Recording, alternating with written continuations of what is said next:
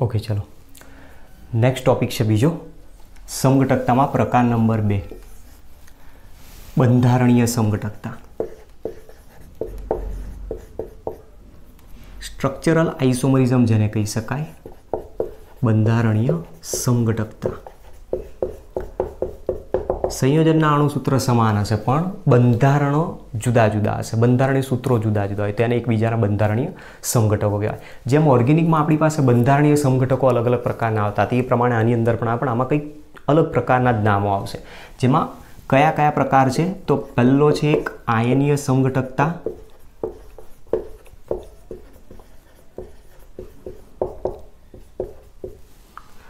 बीजो छे जल योजन समघटकता,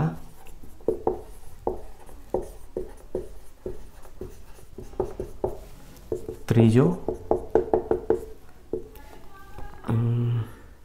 बंधनीय समघटकता अने चौथी है कोऑर्डिनेशन समघटकता।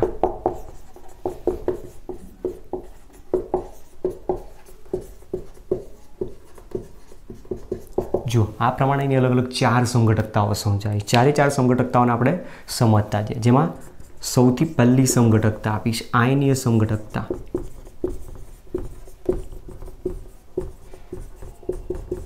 जेने कहेवाय छे आयोनाइजेशन आइसोमरिज्म। Ionisation isomerism. तो आयनीय समघटकता कोने कही शकाय कि जेना अणुसूत्र समान हशे, बंधारणीय सूत्रों जुदा जुदा हशे तो ये बंधारणीय समघटक तो कहेवाय, पण आमां उद्भवता आयनो अलग अलग होय तो एवा प्रकारना समघटकोने आयनीय समघटक कहीए छीए। तो मतलब तमारे आ ध्यान राखवानुं छे, उद्भवता आयनो जुदा जुदा होय। बे संकीर्ण तमने आप्या हशे, बे संकीर्णने तमारे कम्पेर करवाना कि आयनीय समघटकता दर्शावे छे कि नहीं। तो एमां तमारे एमां उद्भवता जे आयनो छे आयनो चेक करवाना। जो उद्भवता आयनो जुदा जुदा होय तो बंधारणीय आयनीय समघटकता दर्शावे छे। दाखला तरीके उदाहरण समझीए। Pt NH3 4 Br2 अहींया गोठवी दઉં છું Cl2 અને બીજું બંધારણ છે Pt NH3 4 Cl2 Br2। હવે આવા જ્યારે સંકીર્ણ સંયોજન આપ્યા હોય ને એનું જલીય દ્રાવણ તમે બનાવશો, બરોબર। આયનો ક્યાં ઉદ્ભવશે? જલીય દ્રાવણમાં। तो जलीय द्रावण बनावशे એટલે અહીંયાથી આયન છૂટા પડી જશે।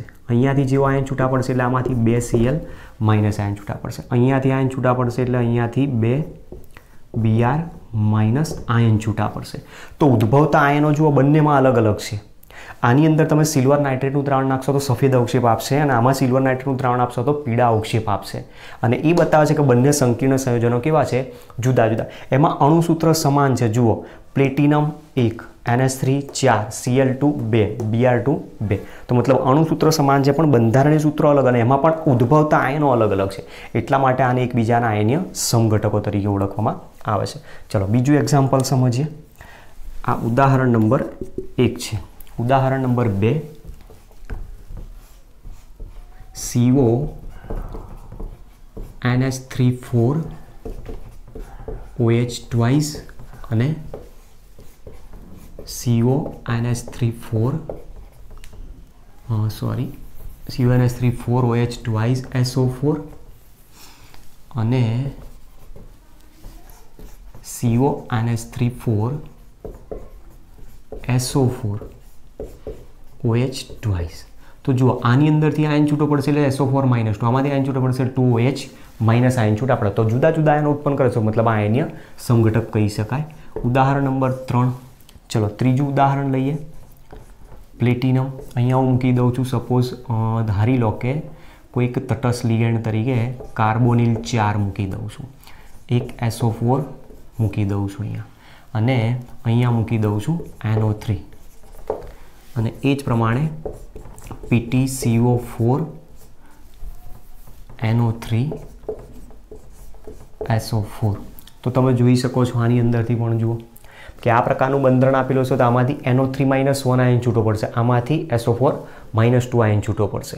તો ઉદ્ભવતા આયનો જુદા જુદા છે ને એટલા માટે આ શું કહેવાય, એકબીજાના આયનીય સમઘટકો કહેવામાં આવે છે. ચલો ત્યાર પછી પ્રકાર નંબર 2, જલયોજન સમઘટકતા. જલયોજન સમઘટકતા જેને કહેવામાં આવે છે હાઇડ્રેટ અથવા સોલ્વેટ આઇસોમરિઝમ. હાઇડ્રેટ અથવા સોલ્વેટ આઇસોમરિઝમ તરીકે ઓળખવામાં આવતું હોય છે. હવે આમાં શું ધ્યાન રાખવાનું, શબ્દ પરથી જ પકડી લેવાનું. પાણીના અણુઓ માટેનો ઉપયોગ કર્યો છે. સવર્ગ વર્તુળની બહાર H2O ના અણુની સંખ્યા જુદી જુદી હોય.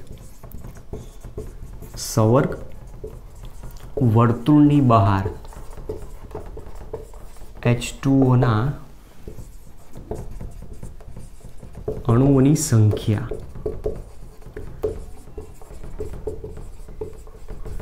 જુદી જુદી હોય. બરોબર. દાખલા તરીકે ઉદાહરણ એક્ઝામ્પલ તરીકે Cr H2O6 Cl3 આપેલો છે આપણને. હવે આમાંથી સમઘટકો બનાવવાનો પ્રયત્ન કરો. આમાંથી એક સમઘટક આ રીતે આવી શકે, Cr H2O5, એક H2O બહાર લઈ જાઓ, ક્લોરીનની એક અંદર લાવી દો તો બહાર રહ્યા Cl2.H2O. બીજું બંધારણ Cr H2O, બીજું એક H2O બહાર લઈ જાઓ, એક ક્લોરીન અંદર લાવી દો, Cl2.H2O. ત્રીજું એક બંધારણ આવશે Cr H2O4 નહીં પણ 3 અને 3 ક્લોરીન અંદર થઈ ગયા અને બહાર રહી ગયા 3H2O. તો આવા અલગ અલગ સમઘટકો બતાવે જેમાંથી એક સમઘટક કેન્સલ થઈ જાય. કયો સમઘટક કેન્સલ થઈ જાય એ પણ સમજો. હવે આની અંદર તમે જુઓ, આ જે સમઘટક આપ્યો એનો રંગ જાંબલી અલગ હોય છે, આનો આ શિવાદળી, આનો ગ્રીન કલર જોવા મળતો હોય, લીલો રંગ જોવા મળતો હોય. જ્યારે એક આ સમઘટક છે એ કેન્સલ આઉટ થઈ જાય. કેમ કેન્સલ આઉટ થઈ જાય એનું રીઝન છે કે અહીંયા H2O જોડાય છે, H2O પોતે ધ્રુવીય છે, તો જ્યાં ડાયપોલ ઇન્ટરેક્શન જોવા મળતી હોય ને ત્યાં જ જોવા મળતું હોય આપણને, જેના વિશે આપણે ઓલરેડી ભણી ગયા. જો આની અંદર તમે જુઓ કેમ આ કેન્સલ થયાનું કારણ, ક્રોમિયમ અહીંયા +3 તરીકે હોય, સોરી અહીંયા ક્લોરીન 3 છે, ક્રોમિયમ અહીંયા +3 તરીકે હોય, આ -3 તરીકે હોય, તો ટોટલ ચાર્જ કેટલો થઈ જાય 0. આના ઉપર કોઈ ચાર્જ નથી, તો ડાયપોલ ઇન્ટરેક્શન અહીંયા પોસિબલ છે નહીં. મતલબ આયન ડાયપોલ અહીંયા ઇન્ટરેક્શન નથી થઈ શકતી, એટલા માટે H2O એની સાથે જોડાયેલો રહી શકતો નથી. તો આવો સમઘટક એના કારણે જ શક્ય નથી. જ્યારે આની અંદર તમે જોઈ શકો છો, જુઓ આ +3 તરીકે હોય તો આ -3, +3 -3, તો અહીંયા આયન ડાયપોલ ઇન્ટરેક્શન જોવા મળશે. અહીંયા પણ તમે જોઈ શકો છો, જુઓ ક્રોમિયમ, આની અંદર ક્રોમિયમ Cl, અહીંયા Cr+3 અને આ -1 એટલે +2 રહ્યા, અહીંયા -2, તો ત્યાં પણ +2 -2 આયન ડાયપોલ ઇન્ટરેક્શન જોવા મળે. પછી આમાં તમે જુઓ ક્રોમિયમ +3, ક્લોરાઇડ ટોટલ -2 થશે, +3 -2 +1 વધ્યા, અહીંયા -1, +1 -1 આયન ડાયપોલ ઇન્ટરેક્શન જોવા મળી શકે. જેમાં અહીંયા એક પણ H2O નથી, અહીંયા એક H2O છે, અહીંયા 2 H2O આપેલા છે. તો ઉદ્ભવતા સમઘટકોમાં સવર્ગ વર્તુળની બહાર H2Oની સંખ્યા જો જુદી જુદી હોય તો આ શું કહેવાય, એકબીજાના જલયોજન સમઘટક કહેવાય. સાથે સાથે જલયોજન સમઘટકતા આયનીય સમઘટકતાનો વિશિષ્ટ પ્રકાર છે. આયનીય સમઘટકતાનો વિશિષ્ટ પ્રકાર છે. કઈ રીતે વિશિષ્ટ પ્રકાર છે તો તમે જોઈ શકો છો, જુઓ આમાં 3 ક્લોરીન ઉદ્ભવશે, આમાં 2 ક્લોરીન ઉદ્ભવશે, આમાં 1 ક્લોરીન ઉદ્ભવશે, જેની અંદરથી તમે કહી શકો કે આ એક પ્રકારે આયનીય સમઘટકતા પણ બતાવે છે અને જલયોજન સમઘટકતાઓ પણ દર્શાવે છે. હવે આમાંથી પ્રશ્ન પૂછે છે કે આપેલા સંકીર્ણમાં સલ્ફ્યુરિક એસિડ ઉમેરતા પાણીના 3 અણુઓનું શોષણ થાય, પાણીના 2 અણુઓનું શોષણ થાય, પાણીના 1 પણ અણુનું શોષણ થતું નથી, તો એ કયો સંકીર્ણ હોઈ શકે? તો જો સલ્ફ્યુરિક એસિડ ઉમેરશો તો અહીંયાથી 1 H2O ખેંચી જાય, અહીંયાથી 2 H2O ખેંચી જાય, અને આ જો આપેલું હોય ઉદાહરણમાં તો ત્યાં એ 3 H2O ખેંચી શકે છે. સાથે સાથે તમે અહીંયા સિલ્વર નાઇટ્રેટ ઉમેરશો, સિલ્વર નાઇટ્રેટ ઉમેરશો તો અહીંયા AgClના 3 મોલ ઉત્પન્ન થાય, AgClના 2 મોલ ઉત્પન્ન થાય, AgClનો 1 મોલ ત્યાં ઉત્પન્ન કરી શકતો હોય. તો એક આ પણ ઇમ્પોર્ટન્ટ પોઈન્ટ આપેલો છે. તો જો ઉદ્ભવતા આયનો જુદા જુદા હોય તો આયનીય સમઘટકતા, H2O ના અણુઓની સંખ્યા જો જુદી જુદી હોય તો એ જલયોજન સમઘટકતા. અને આવું તમને જ્યારે આપેલું હોય અને જો પર્ટિક્યુલર જલયોજન સમઘટકતા આપેલો જ હોય શબ્દ તો સીધો જલયોજન સમઘટકતાનો જ ઓપ્શન લખવાનો. અને જો જલયોજન સમઘટકતા ઓપ્શનમાં આપેલી ન હોય તો સીધો જવાબ છે એના ઉપરથી આપવાનો, આયનીય સમઘટકતા ઉપરથી. બરાબર. તો આ પોઈન્ટ 2 આપેલો છે આપણને, જે જલયોજન સમઘટકતા તરીકે દર્શાવેલો છે. તો તમે જોઈ શકો છો ક્વેશ્ચન્સ બધા કઈ રીતના આમાંથી પૂછાઈ શકે છે. ચલો ત્યાર પછી નેક્સ્ટ પોઈન્ટ નંબર 3. એટલે ક્વેશ્ચન બંધારણીય સમઘટકતાનો થિયરી બેઝમાં બહુ જ ઇમ્પોર્ટન્ટ ઘણીવાર પૂછાઈ ગયેલો છે, પણ આપણે તો એન્ટ્રન્સ એક્ઝામને ટાર્ગેટ રાખવાની છે મેઇન. તો એન્ટ્રન્સ એક્ઝામને તમે ટાર્ગેટ કરો તો મોટા ભાગે JEE નીટમાં આમાંથી ક્વેશ્ચન મેક્સિમમ પૂછાયેલા છે.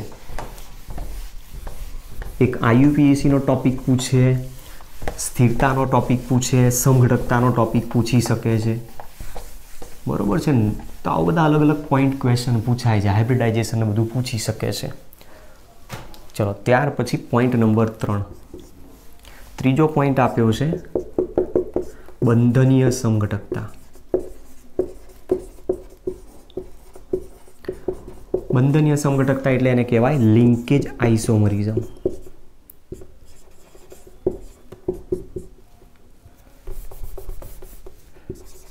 લિંકેજ આઇસોમરિઝમ. હવે લિંકેજ આઇસોમરિઝમ એટલે અહીંયા બંધ અલગ અલગ બનતા હોય, જોડાયેલા પરમાણુ અલગ અલગ હોય. તો ક્યારે આવું પોસિબલ છે કે જ્યારે સંકીર્ણમાં એમ્બિડન્ટ લિગેન્ડ જોડાયેલા હોય, મતલબ બાયડેન્ટેટ પ્રકારનું, કે જે બે અલગ અલગ ઇલેક્ટ્રોન દાતા પરમાણુ ધરાવતો હોય એવો લિગેન્ડ જ્યારે જોડાયેલો હોય તો બંધનીય સમઘટકતા જોવા મળે છે. જો સંકીર્ણમાં એમ્બિડેન્ટેટ પ્રકારનો લિગેન્ડ જોડાયેલો હોય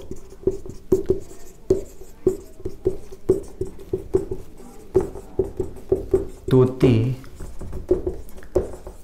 બંધનીય સમઘટકતા દર્શાવી શકે છે. તો 3 તમને પોઈન્ટ મળે છે. જુઓ, પહેલામાં આયનો જુદા જુદા હોય, બીજામાં H2O અણુની સંખ્યા જુદી હોય, ત્રીજામાં એમ્બિડન્ટ લિગેન્ડ હોવું જોઈએ. એમ્બિડન્ટ લિગેન્ડ તરીકે કોણ હોય? દાખલા તરીકે CN હોય, કાર્બન જોડાયેલું, અને જો નાઇટ્રોજન જોડાય તો NC. OCN હોય અથવા તો NCO હોય, SCN હોય અથવા તો NCS, NO2 હોય અથવા તો ONO. આ પ્રકારના તમારી પાસે લિગેન્ડ જ્યારે જોડાયેલા હોય, જો CN જોડાયેલો હોય તેમાં કાર્બન જોડાય તો સાઇનો તરીકે જોડાય છે, અને જો નાઇટ્રોજન જોડાય તો આઇસોસાઇનો કહીએ છીએ આપણે. તો આ બંને શું કહેવાય? એકબીજાના એમ્બિડન્ટ લિગેન્ડ બનાવે, અને એ જો જોડાયેલા હોય તે બંધનીય સમઘટકતા દર્શાવી શકે. ચલો એક્ઝામ્પલ પરથી સમજીએ. દાખલા તરીકે ઉદાહરણ નંબર 1 છે આપણી પાસે. સંયોજન આપેલું છે PT NH3 4 CN2, અને અહીંયા હું ગોઠવી દઉં છું Cl2. ચલો, અને આના માટે તમને પ્રશ્ન પૂછ્યો હોય કે આનો બંધનીય સમઘટક કયો છે, તો પછી બંધનીય સમઘટકમાં શું કરવાનું? PT NH3 4 અહીંયા શું કરી દો? NC2, અને અહીંયા મૂકી દો Cl2. તો આ બંને શું કહેવાય? એકબીજાના બંધનીય સમઘટકો. ચલો પોઈન્ટ નંબર 2. બીજું ઉદાહરણ લઈએ. Cr NH3 4 Cl NO2. Chromium +3 0 -1 -1 +1 વધ્યા છે હજુ, તો અહીંયા સપોઝ માની લો કે હું Br- તરીકે જોડું, અને તમને આમાંથી પૂછે કે આપેલ સંકીર્ણ સંયોજનોના કુલ કેટલા સમઘટકો શક્ય છે? કુલ કેટલા સમઘટકો શક્ય છે? તો પહેલો તો તમે જુઓ, Br ને અંદર લાવી દો, NO2 અથવા CN ને બહાર લઈ જાઓ તો આયનીય સમઘટક મળી શકે. ત્યાર પછી આની અંદર તમે જુઓ H2O તો છે નહીં, તો મતલબ અહીંયા જલયોજન સમઘટક નહીં આવે. ત્રીજા નંબરમાં આપણે કીધો એમ્બિડન્ટ લિગેન્ડ, તો એમ્બિડન્ટ લિગેન્ડ બેવ જોડાયેલા છે. જુઓ, બે એમ્બિડન્ટ લિગેન્ડ જોડાયેલા છે તો બેવ સમઘટકો દર્શાવી શકે છે. એક એમ્બિડન્ટ લિગેન્ડ દ્વારા 2 બંધારણ મળશે, બીજા દ્વારા 2 એટલે ટોટલ 4 બંધારણ મળે. તો બંધારણ કઈ રીતે આવે? તો એક Cr NH3 4 CN ને એમનો એમ રાખો અને આને બતાવી દો ONOBr. ચલો ત્રીજું બંધારણ CrNH3 CN ને ચેન્જ કરો NC અને NO2 ને એમના એમ રાખો Br. અને ચોથું બંધારણ CrNH3 NCONO Br. તો આ ચારે ચાર શું છે એકબીજાના લિંકેજ આઇસોમર દર્શાવે છે, મતલબ બંધનીય સમઘટકો દર્શાવે છે એવું કહી શકીએ. તો ચાર બંધનીય સમઘટકો સાથે સાથે CN ને બહાર લઈ જાઓ, બ્રોમિન ની અંદર લઈ જાઓ એટલે એક આયનીય સમઘટક આવ્યો 5 થયા. NO2 ને બહાર લઈ જાઓ, બ્રોમિન ની અંદર લઈ જાઓ તો બીજો એક સમઘટક આવે 6 થાય. તો કુલ સમઘટકો માગે અથવા બંધનીય સમઘટક, મોટા ભાગે બંધનીય સમઘટકોની સંખ્યા માગે અથવા કયો સાચો છે એવો પ્રશ્ન આની અંદરથી હોઈ શકે. તો આ છે ત્રીજો ઉદાહરણ. ચલો ત્યાર પછી પ્રકાર number 4 coordination સમઘટકતા. Coordination સમઘટકતામાં coordination sphere જે કહીએ છીએ આપણે, સવર્ગ વર્તુળ જેને નામ આપ્યું, એ સવર્ગ વર્તુળમાં જ બધો ખેલ છે. કે સવર્ગ વર્તુળ આપણી પાસે આ બે આપેલા હોય અને એમાં પણ આયન સ્વરૂપના હોય, કેટાયન અને એનાયન સ્વરૂપે. કેટાયન નંબર 4 છે કોઓર્ડિનેશન સમઘટકતા. કોઓર્ડિનેશન સમઘટકતા જેને આપણે કહીએ છીએ કોઓર્ડિનેશન આઇસોમરિઝમ. હવે આ જે આપ્યું છે એની અંદર કોઓર્ડિનેશન સમઘટકતામાં શું હોય તો બે ચાર્જ કોઓર્ડિનેશન સ્ફિયર આપેલા હોય, મતલબ કેટાયન અને એનાયન સવર્ગ વર્તુળમાં અથવા તો પછી અહીંયા શબ્દ લખી શકે છે સવર્ગ સંકીર્ણ આયનોમાં.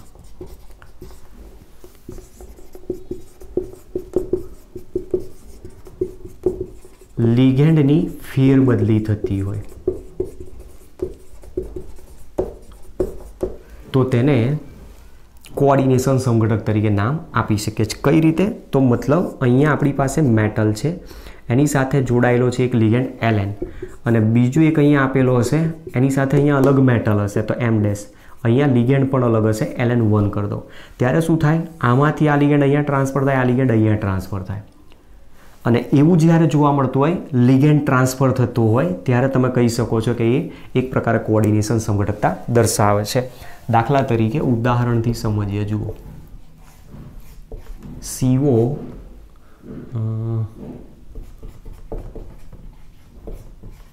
NH3 Cr CN6 -3 આ રીતનું આપણી પાસે આપેલો હોય. ધ્યાનથી હવે સમજો. આની અંદર ટોટલ ચાર્જ કેટલો મળે છે આપણને? જુઓ, લિગેન્ડનો ટોટલ ચાર્જ, શબ્દ કહું છું એ ધ્યાન રાખજો. લિગેન્ડનો ટોટલ ચાર્જ કેટલો? અહીંયા લિગેન્ડનો ટોટલ ચાર્જ 0, અહીંયા લિગેન્ડનો ટોટલ ચાર્જ, ટોટલ નેગેટિવ ચાર્જની વાત કરું છું. નેગેટિવ ચાર્જ કેટલો મળશે આપણને?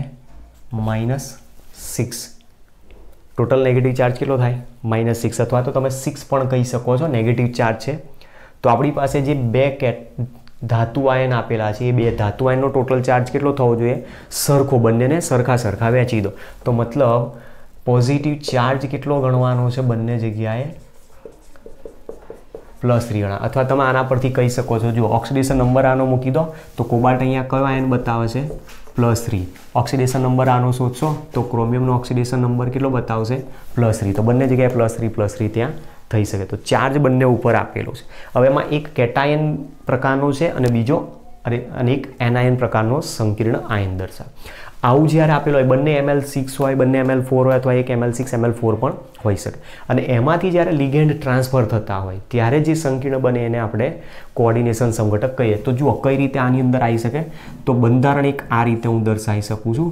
CO એક NH3 આ બાજુ લઈ જાઓ, CN ની અંદર લાવો. CO NH3 5 CN ચાર્જ અહીંયા શું આવશે પછી લઈએ, બરાબર. ચાર્જને પછી સમજીએ કેટલો આવશે. ચલો પહેલાં તો ખાલી લિગેન્ડ ટ્રાન્સફર કરતા જઈએ અને અહીંયા આવશે CrCN5NH3. ચલો બીજું એક હજુ NH અને અહીંયાથી ઉઠાવીએ. CN હજુ એક આ બાજુ લાવો, CONH3 4, તો અહીંયા થશે CN2 અને અહીંયા આવશે CrCN4NH3 2. ચલો ત્યાર પછી આ બાજુ CONH3 3, CN3, CrCN3 NH3 3, ત્યાર પછી CONH3 2, CN4, CrCN2 NH3 4, CONH3 CN5, CrCN NH3 5, CO અને અહીંયા આવી જશે બાકીના બધા CN અને અહીંયા આવી જશે CrNH3 6. જુઓ આ રીતના બંધારણો મળે. તો ટોટલ બંધારણ કેટલા થયા? 1 2 3 4 5 6 7. તમારી પાસે અહીંયા જેટલા લિગેન્ડ જોડાયેલા હશે ને એટલા જ બંધારણ મળશે સમઘટકોમાં. આ વસ્તુ ધ્યાન રાખજો. કોઓર્ડિનેશન સમઘટકમાં જેટલા લિગેન્ડ હશે એટલા જ બંધારણ મળશે. તો અહીંયા થયા 7, મતલબ એમાંથી એક ખોટું બંધારણ છે એવું આપણે નક્કી કરવું. હવે જ્યારે લખો ત્યારે ધ્યાન રાખવાનું પહેલાં ધન આયન હોય ને પછી જ ઋણ આયન હોય છે. જો કઈ રીતે આવે છે તે દર્શાવવા માટે આને હું બધાને હટાવી દઉં છું અહીંયાથી.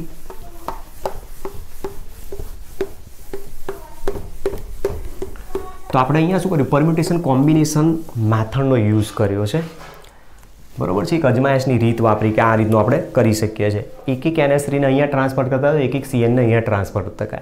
હવે ચાર્જ કેટલો આવે છે એ નક્કી કરીએ. જો આપણે પહેલાં કીધું કે આ +3 છે, આ +3 ચાર્જ છે, તો આનો જો +3 ચાર્જ ગણો, આનો 0, આનો -1, તો ટોટલ ચાર્જ કેટલો થાય આના ઉપર? +2 ચાર્જ. આનો +3, આનો ટોટલ -5, +3 -5 0, +3 -5 ચાર્જ કેટલો થયો? -2. તો ધન વીજભાર પહેલો છે, ઋણ વીજભાર બરાબર છે. ચલો આ ઓકે છે. ત્યાર પછી અહીંયા +3 0 -2, +3 -2, +3 -2 +1, +3 -4 બાકી રહ્યા -1. ચલો આ પણ એક ઓકે છે. ત્યાર પછી અહીંયા જુઓ કયો સમઘટક કેન્સલ થાય છે એ આપણે નક્કી કરવાનું. CO +3 CN -3, +3 -3 0, +3 -3 0. તો એક આ કેન્સલ આઉટ થઈ જશે અહીંયાથી. એક સમઘટક આવો ઓછો થઈ જાય. બાકીનામાં તમે જુઓ +3 -4 અહીંયા આવ્યો -1, +3 -2 બાકી રહ્યો અહીંયા +1. તો આ જે સમઘટક છે એ બંધારણને આપણે આ રીતે લખવું પડે. CO ની જગ્યાએ CR વાળું બંધારણ પેલું આવે, CrCN2 NH3 4 +1, અથવા તમે અહીંયા વીજભાર ના લખો તો પણ ચાલી જાય. તો અહીંયા +1 અને અહીંયા આવશે CONH3 2 CN4 -1, બરાબર. તો આ રીતનું સંકીર્ણ બની શકે. ચલો એ જ પ્રમાણે આની અંદર +3 -5 વધ્યા -2, +3 -1 +2. તો પોઝિટિવ ચાર્જ પાછળ છે એને આગળ લાવી દો. તો સંકીર્ણ આવશે CrCN NH3 5 +2 CONH3 CN5 -2. એ જ વસ્તુ આની અંદર પણ કરી શકીએ છીએ. આ બંધારણ જેવું અહીંયા ટ્રાન્સફર કર્યું એવું આને પણ ટ્રાન્સફર કરી શકીએ છીએ. +3 આ -6 તો કેટલા રહ્યા? -3, +3 0 તો +3. તો પહેલાં NH3 વાળો ભાગ આવવો જોઈએ. તો CrNH3 6 +3 CONH3 COCN 6 -3. તો તમે જોઈ શકો છો કેટલા બંધારણ સમઘટક આના કોઓર્ડિનેશન સમઘટક થયા. 1 2 3, પછી આ અહીંયા બતાવી 4 5 અને 6. જેમાં તમે જુઓ જેવો લિગેન્ડ ટ્રાન્સફર થાય છે ચાર્જ પણ બદલાઈ જાય. જ્યાં NH3 જતો રહ્યો ત્યાં તમે જુઓ ચાર્જ પણ પોતે +3 થઈ ગયો. પહેલાં શું હતો ક્રોમિયમ -3, અત્યારે શું થઈ ગયો? +3. અહીંયા આ તો +3, તો આ થઈ ગયો -3 તો આ પ્રકારે મળી શકે. ચલો બીજા ઉદાહરણ જોઈએ.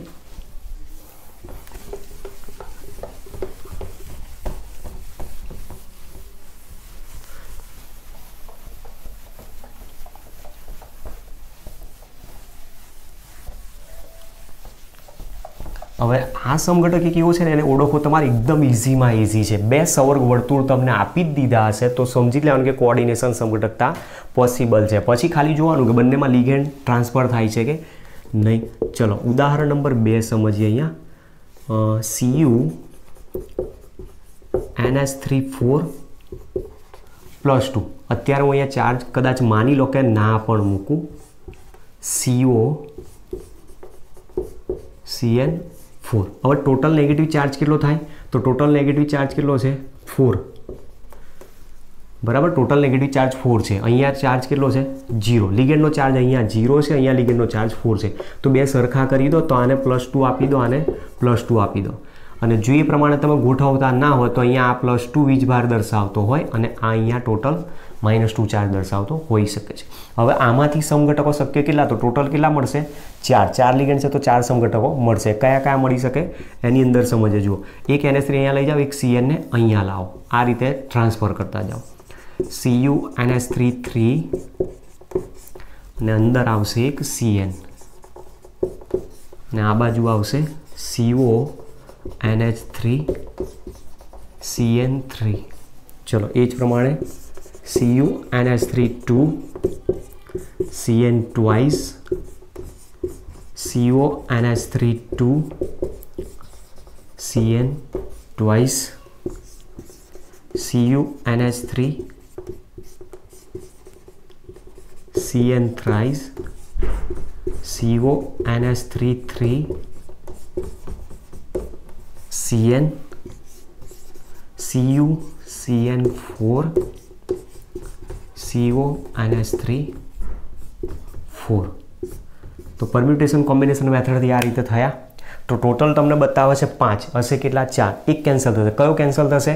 આ +2 આ -2 ચાર્જ થઈ ગયો 0, +2 -2 ચાર્જ થઈ ગયો 0. તો આ કેન્સલ થઈ જાય. જો ચાર્જ હશે તો જ એકબીજા સાથે જોડાયેલા રહેશે, નહીંતર એ પછી આ રીતે કોઓર્ડિનેશન સમઘટકતા બતાવે નહીં. ચલો હવે આની અંદર તમે જુઓ, આ +2 છે 0 -1 +2 -1 એટલે કેટલા વધ્યા? +1 +2 0 -3 તો કેટલા વધ્યા? -1. તો પ્લસ માઇનસ આગળ પાછળ છે, ઓકે છે. આ ચલો પહેલું બંધારણ, આ બીજું બંધારણ. ત્રીજા બંધારણમાં જુઓ, +2 -3 તો વધ્યા -1, +2 -1 તો વધ્યા અહીંયા +1. તો આની જગ્યાએ શું હોવું જોઈએ? બંધારણ CO NH3 3 CN +1 અને પછી આ આવવો જોઈએ Cu NH3 CN 3 -1. આ રીતનું બંધારણ હોવું જોઈએ. ચલો એ જ પ્રમાણે આની અંદર +2 -4 બાકી રહ્યા -2, +2 0 તો +2. તો આની જગ્યાએ બંધારણમાં શું હોવો જોઈએ? CO NH3 4 +2 Cu CN 4 -2 હોવો જોઈએ. તો આ રીતે તમે જોઈ શકો છો આનું બંધારણ નંબર 1, બંધારણ નંબર 2, બંધારણ નંબર 3 અને બંધારણ નંબર 4 આ રીતના આપેલા હોય. અને આ રીતના સમઘટકો જે બતાવ્યા છે બધા જ એકબીજાના કોઓર્ડિનેશન સમઘટક છે એવું તમે કહી શકો છો. તો તમે જોઈ શકો છો સમઘટકતા ઓળખવા માટે એકદમ ઇઝીમાં ઇઝી ટ્રીક બતાવી. સૌથી પહેલાં આપણે કીધું આયનીય સમઘટકતા. સંકીર્ણમાં સવર્ગ વર્તુળની બહાર આયનો જો જુદા જુદા મળતા હોય, અણુસૂત્ર સમાન છે પણ ઉદ્ભવતા આયનો જુદા જુદા હોય તેને આયનીય સમઘટક કહેવાય. બીજા નંબરમાં સવર્ગ વર્તુળની બહાર H2O ના અણુઓની સંખ્યા જુદી છે. અણુસૂત્ર સમાન છે, સવર્ગ વર્તુળની બહાર H2O ના અણુની સંખ્યા જુદી જુદી છે, તો એ જલયોજન સમઘટકતા છે.